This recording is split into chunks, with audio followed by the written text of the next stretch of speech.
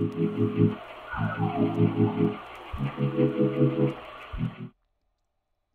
folks, so now we're going to start intermediate sketching. Now I need to get the actual instructions up. While I'm setting up, what you can do is turn off the front plane, excuse me, and the right plane, and then hop into top view.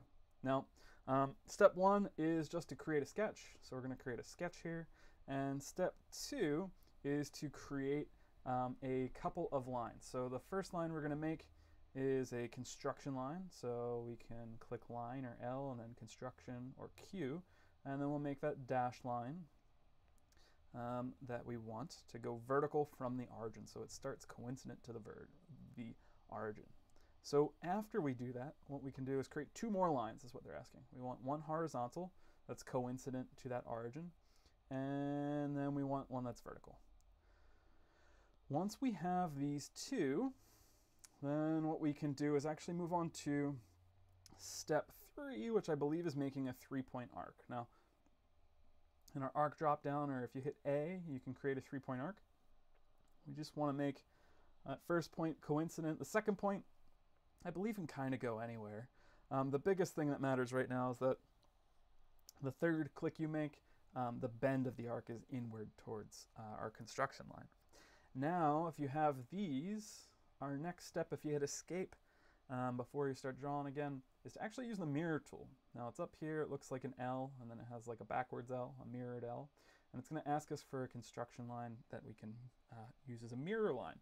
If we click this line, now we can click our other lines that we drew previously, and we get what we drew over here on the right. Now we want to hit escape so we stop mirroring stuff, and our next step, which will be slide 5, is to make a top to our shape here. Now we're going to use the tangent arc, different from the 3-point arc. We're going to make our first point coincident to this left point here, make our second point coincident to this point here. Now, we've got a closed shape, it's shaded. The next big step is for us to make sure that our points here are coincident to each other. Now, I have to zoom in because they're really close together, but this point needs to be coincident to the top of my construction line. So I can go up to my constraints up here next to dimension. Some of you may have them in a drop down, and I can hit coincident, or the shortcut is I, and I can make this point coincident to this point. Now, hopefully nothing's broken, no funky business down here. It looks good. That is step 6. And our next step in step 7 is to start dimensioning things. Now, the first dimension that I want to go over is actually how to dimension this arc here. So I'm just going to hit escape to get out of this tool. I'm going to hit dimension. It asks for a radius right here. You'll see it in the actual plans here, this R125. They tell you to dimension it over here. And the way to get that dimension is to click on our point and to click on this line. And it doesn't always work. And I need to actually look that up. There we go. I just clicked on this line here, and now it's actually working. So we have this here. We should be able to put 125 in. Let's see how much we break it.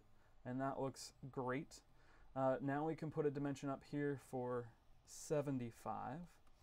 And again, I don't need another dimension over here. I can do another dimension, but it'll probably gray out because I've already said how big it needs to be over here. But again, just click on this line and you'll be good. If I hit this, they want this to be 50, and then the distance between this point and this point they have down as 125. So how are we looking right now? Got 125, 50, 75. I think that's about right. There's one last thing that we got to do from here to here. So the length of our construction line, and they want this to be 200, so it'll make our shape a little bit stout.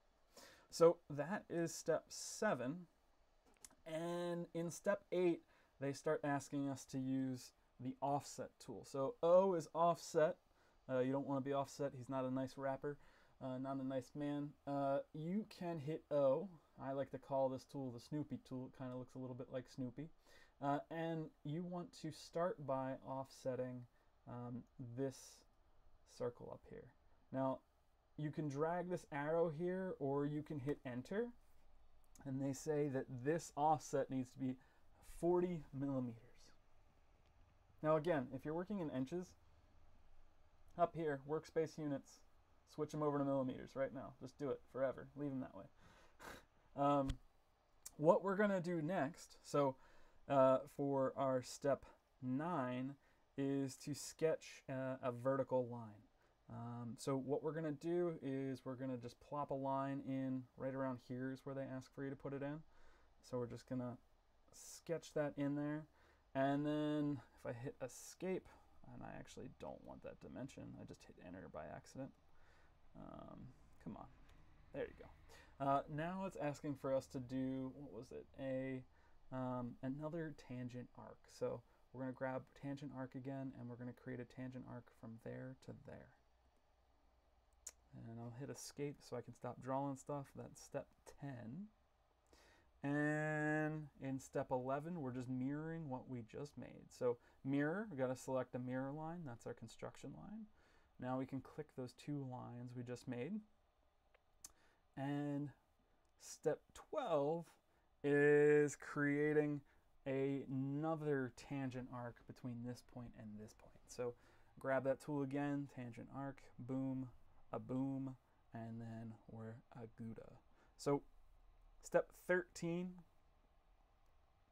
we are going to create a rectangle down here, and we want to make it a center point rectangle that's coincident to our construction line. And so I can just create center point rectangle. I just grab that up in the top, and I can create that rectangle. And now in step 14, we just got to start dimensioning all of this good stuff. So starting kind of sort of from top to bottom, we want to make a dimension from the top of our construction line to this tangent point down here.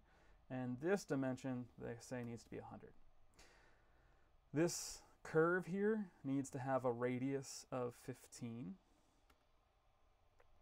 This curve here, which is mirrored, needs to have a radius of 40. And it looks like we have something broken over here. Let's see if we can make them coincident to each other. There we go. Cool. And then finally, we got to play around with our rectangle down here. I should be able to make this 20. This needs to be 80.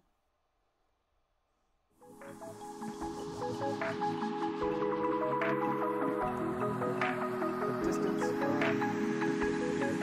a dimension and go from here to here. It's going to be 25 millimeters.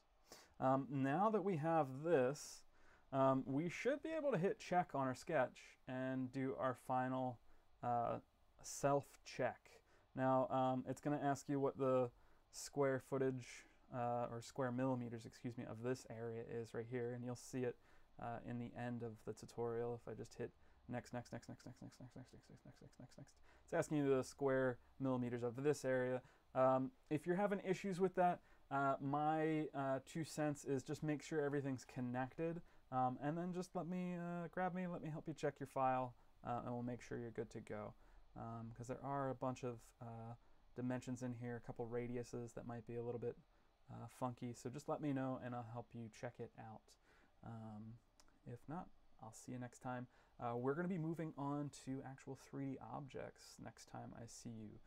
So stay tuned for that. We'll be doing part design using Part Studios instead of Introduction to Sketching like we have this last class. So stay tuned for that. I'll see you soon. All right, bye.